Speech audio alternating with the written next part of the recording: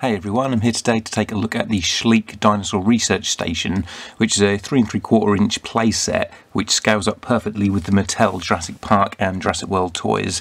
As well as the main research station, I'm also going to be looking at the little add-on pack that comes that you can put on. It's just like some extra fence pieces basically, but really if you're going to buy this playset you're going to want this as well. Comes with a Velociraptor and this Brachiosaurus toy, but I'm not going to be taking this Brachiosaurus toy out with me for the rest of the review because I don't really like it. There's no articulation, it's kind of got a goofy face. I don't really like the colour scheme of it, it's a bit too bright. I think Brachiosauruses look better when they're kind of a brown or a grey colour, and it's very small as well, so I'll probably sell this, but this does come with it, as well as, like I say, the Velociraptor and also a net that will go on there, which I'm going to forget to take out with me later, so I thought I'd show it now. You also get this Velociraptor with it, which has more articulation. The arms go up and down and the jaw opens and closes. This is kind of a cross between a Jurassic Park Velociraptor and a real one. It's got the feathers sculpted on. Really nice sculpt job actually with the feathers, but it is about the same size as a Jurassic Park Velociraptor, so it's kind of a cross between a real Velociraptor and a Deinonychus. It does look pretty cool. See, there's some pretty nice sculpt work on it. So it does scale up with the Jurassic World Velociraptors. It is about the same size. See there next to them, maybe slightly bigger proportions, a bit of a bigger head. It does fit in if you really wanted to. And then there's this human figure, which is blatantly based on Alan Grant, with the brown trousers and the blue shirt and his hat. But the hat is removable, which is quite cool. The figure itself is pretty basic. He's got a bit of a cartoony looking face. The arms move forward and backwards and the legs will move forward and backwards, but the legs won't move independently. They're kind of connected, but other than that he doesn't have much articulation. It's okay if you don't have any other human figures, but really if you've got the Legacy Collection figures or any of the Jurassic World humans, you don't really need this guy. He also comes with this snare thing which goes on his arm. He kind of holds it and it fits over his arm, and then you can snare that around the dinosaurs' necks and it kind of retracts if you pull this bit here to go around the dinosaur's neck. And the hat does fit on the Jurassic World figures, so if you want to put it on Owen or someone else you can do. This set also comes with a little knife, which is perfect for Owen, because the Owen figure I have didn't come with a knife. He came with it kind of in the sheath that you didn't put on the belt, but he didn't come with a knife that he can actually hold. So it's nice that he's got one now. It's a pretty nice sculpt for the knife as well. Got a serrated edge on the back, bit of a grip sculpted on the handle. And for other accessories quickly, you've got a laptop computer there that will stand on the desk. There's some binoculars that will go around the figure's neck. And then in this crate there's also a walkie-talkie. I've also put the goggles that came with Tim in there. There's like a little walkie-talkie too. It's so small it's hard to get in focus. But the walkie-talkie is just a sticker really on the front of the sculpt of the main walkie. And the binoculars there will go over a figure's neck if you wanted to. Here's the research station all together, and then the smaller add-on piece, which is the 3 fence parts and then a gate at the front. And really, if you're going to buy the research station, you do need to get that extension set, because otherwise I think the compound looks a little bit too small. Like the raptor enclosure there, or the dinosaur enclosure, just looks a bit too small with just 5 fence pieces. So I really think you need at least 1 extension set. Really 2 or 3 would be awesome. I mean, you could make this as big as you wanted to. And here's the playset all together with the fencing going around. A little command centre at the back there. Some platforms. See, on the fencing, the parts that come with the main playset have these stickers that go on the sides, which you have to put on yourself. They're actually quite awkward to get in there. But the fencing that comes in the extension set doesn't have those stickers. So you can tell the difference between parts. And all these fence pieces, if you push them, will fall down, so you can have dinosaurs breaking in and out of the compound. I mean, you can put any dinosaurs you want in here, but I think it works perfectly for the Velociraptors. It does look pretty similar to the Raptor Paddock in Jurassic World, and I think that's what this is based on. There's a security camera that pops on a peg hole there. It's kind of ball joints and they're all around the fence, so you can put it wherever you want. And then on the opposite side here I've got a satellite dish, which once again you can put wherever you want along the fence line. because it's on a ball joint that pops in any one of those ports on the fence. And the way the fence connects there, you've got loads of different variations of where you can put it, what kind of configurations. There's no set way you have to have this play set, so it's got a lot of added value to it, and especially with the extension sets that you can add on. Then it comes with this hunk of meat that goes on a hook there, connected to a crane, so that people can lower the food down into the paddock. But if you wanted some herbivores in here instead of carnivores, it also comes with a bit of plastic foliage, so you can lower that into the pen instead if you, I don't know, some Triceratops or something in here, or the Brachiosaurus that comes with this set. See above the raptors there's a walkway. This is part of what makes me think this is based on the Jurassic World raptor paddock, where it had that walkway going around that Owen would go along. Here it is from this angle. There's a bit of fencing there to stop people falling over the edge. You can see these figures really work well with it, looking down into the raptor paddock. There's some great detailing on this set too. They've made it look like concrete by putting all these little nooks and scratches in it, and there's also claw marks from dinosaurs, like you can see here. Something slashed at it. And then on the metal gate at the back, it looks like a Triceratops has rammed into it. You've got the 3 horn marks on there. So it's really nice detail. It's really kind of specific, like that's obviously supposed to be a Triceratops. And you've got more of the stickers here that you have to apply yourself. Just one saying stop there, no entry. And then around the back here next to that, you've got another fenced off part, kind of a cage there. I've got a dinosaur in, which is below the command center for the humans.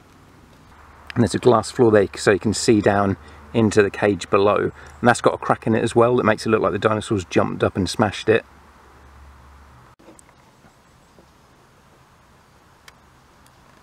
And this opens up too, so you can get in there to the dinosaur. And on this side here you've got the ladders going up, and the ladders too can be configured in different ways. So as well as having them separate there, the bottom ladder will connect to the bottom of the top ladder, so you can just have one long ladder going all the way down, like that. And on the top level here, you've got a stand to put all the missiles in that will go into the missile launcher there, and then the crane too, which is a working crane. You twist that bit at the back there to lower the rope down. You can see the mechanism on the back there, how to get the rope to go up and down. It's pretty simple. And then you can have a figure standing behind the missile launcher. The handles on the missile launcher are a bit too thick for the figure to hold, but you can still pose in behind it and it looks pretty good. I don't like how the missile launcher and the crane are that bright blue and yellow though. I think they'd look better if they were kind of a gunmetal grey, maybe a bit more coloured, similar to the kind of guardrail around here, that more grey colour. So I guess you could paint them, I'm tempted to. They look a bit too much like toys, being blue and yellow like that.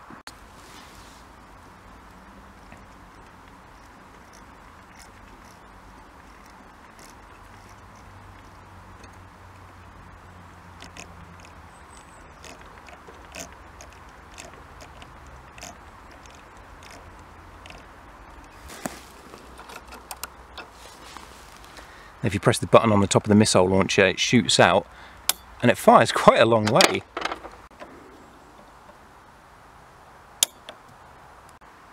So it fired all the way from over there.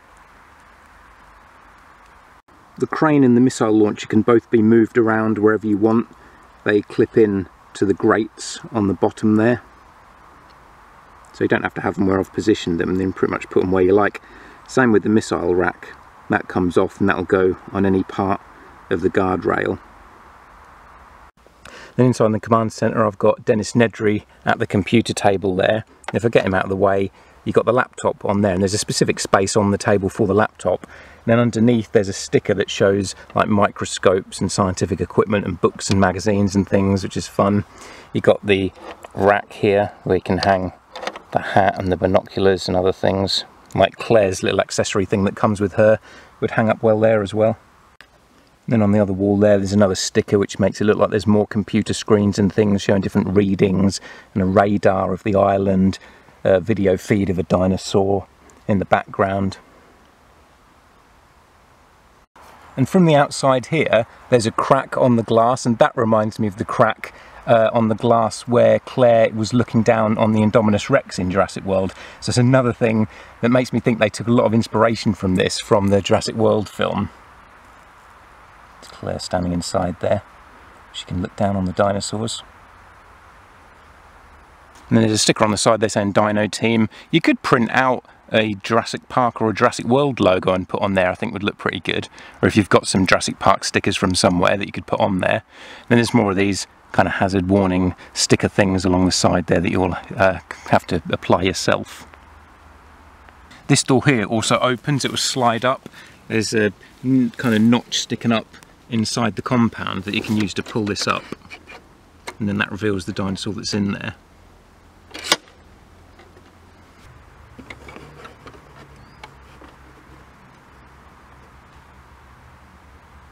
And underneath the walkway there's also space for a Jurassic World vehicle to come through. So if you've got the Jeep or the Ford Explorer, they will both fit through that space there, and the top part of the walkway folds up anyway if you wanted to have some larger dinosaurs come through there. So either some taller dinosaurs like a T-Rex or whatever would walk through there, or the vehicles will all go through. With the gate at the back here, you lift this part here up and it unclips, and then you can swing the gate open